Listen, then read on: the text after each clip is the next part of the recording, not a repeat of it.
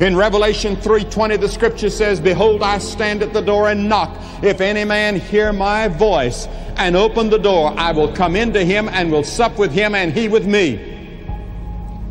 Knocking at the door of the church, knocking at the door of your family, knocking at your door.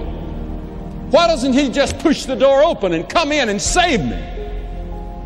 He never interferes with your will. You have a will of your own. That's the way he made you.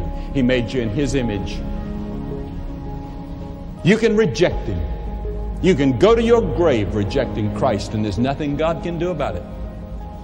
He'll do everything in his power to warn you. He'll do everything in his power to bring incidents across your path to stop you.